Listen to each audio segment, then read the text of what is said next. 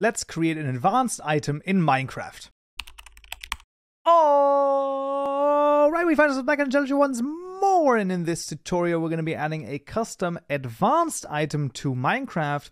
Now what I call an advanced item is simply an item with its own Java class. This allows you to add a bunch of functionality to it, and let's just see how this is going to work. So in our item package, we're going to right click new package called custom. And then inside of there, we're going to right click new Java class, and this is going to be the 8-ball item. What I always suggest you do is you end the item class name with the word item, just so that it's absolutely clear that this actually is indeed an item class. And this will extend the item class over here from net Minecraft world item. If this turns red, then what you can do is you can just press Alt and Enter to import it, once again making sure that you choose the correct class. And this error always appears. You just hover over it, create constructor matching super, and then the constructor has been created.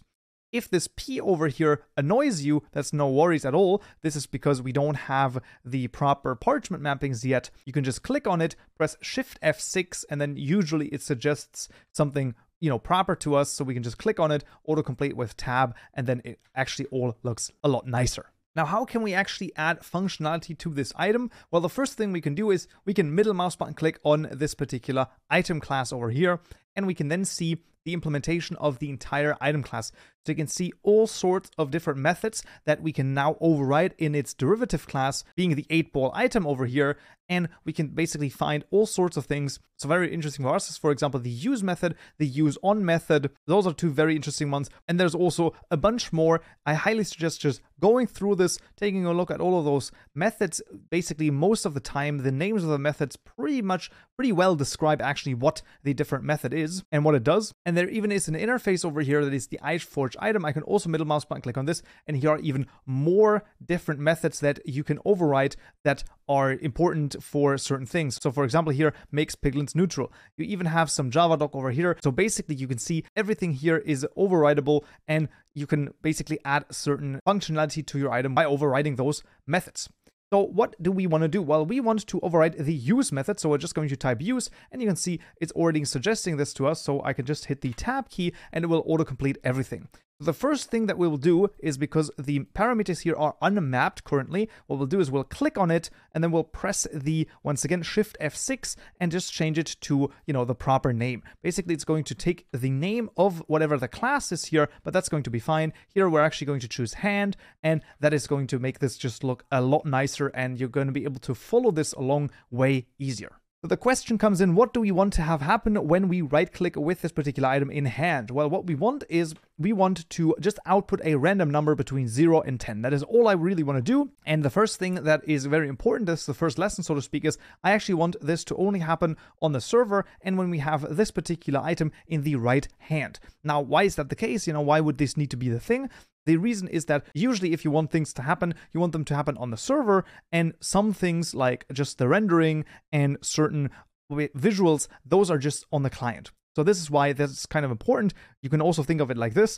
If you were to have a Minecraft server and you would just let anyone on there, what would you not want them to be able to do without the server sort of verifying it? Obviously, things like spawning items, spawning entities, spawning lightnings, you know, all sorts of those things should always happen on the server, because that is what the server is responsible for. So how do we do this? Well, we're just making an if statement here and then putting in the exclamation mark to say level is client. So this of course simply means that we're negating is client. So we only want to be on the server, and we also want the hand parameter to be equal to interaction hand main hand over here, so that it only happens when we actually have this item in our main hand.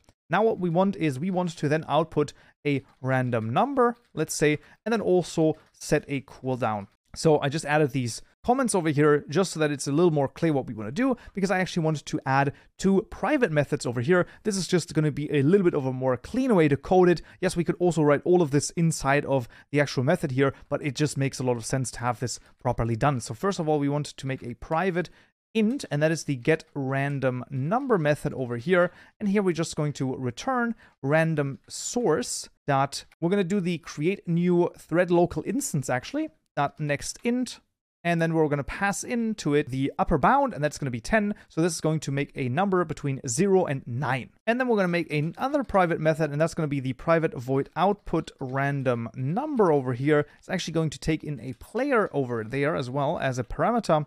And then we're going to have the player.sendSystemMessage with component.literal over here. And we're just going to say your number is, and then we're going to say get random number. And that is all we need to do. So to output the number, we now call the output random number and pass in the player. And then to set the cooldown, that actually works the following way. We're just going to say player.getCooldowns.add cooldown. We're going to pass in this as the first parameter, and then the number of ticks that this cooldown should last. In this case, it's going to be 20 ticks. So it's going to have a cooldown of 1 second. And that is actually all of the things that we need to do in this class. Now, very important, please note the following. This name is currently grayed out, as you can see, meaning that this class has not been used because we have not registered any item. So if you were to go into the game, of course, no item has been added because the item was not added in the mod items class. So we need to do this as well. So let's just duplicate the raw zircon and let's just do the 8_ball over here. And then the same right here, right? 8_ball for the name, making sure that we change this. And then this is incredibly important. We want to change the new item here over to new 8-ball item. So you can see, once again, I'm going to do this one more time. This new item over here has to change to new 8-ball item. You can see suggesting us Kaupenjoe tutorial mod item custom, and this is the one we want. If we now change back to the 8-ball item class, you can see the name of the class turned white and the constructor turned yellow. Now you know that this is being used, and this is exactly right, because of course it has to be used. Otherwise, we are not creating a new 8-ball item. We would just be creating a new item. We also want this to be stacks to 1 so that you can only stack one of those items together. Now, just like any other item, we also need the translation and the item model file and all of that craziness. So we're just going to add this as well, 8-ball right here. And then we're just going to call this the 8-ball as well. And then I will just copy over the item model JSON file, nothing crazy going on here. It just points to a texture, and we'll of course also download the texture. Now all of this, including the code and everything, is of course going to be available to you in the description below. GitHub repository and individual just as well. But those are all of the steps that we need to do to actually get a custom advanced item into our game. So let's join Minecraft and see if it works. Alright, so we find ourselves in Minecraft again, and there we go, the 8-ball has been added, and if I right-click it, you can see your number is 5, your number is 0, and I can keep right-clicking, and I'm gonna keep getting a new number over here.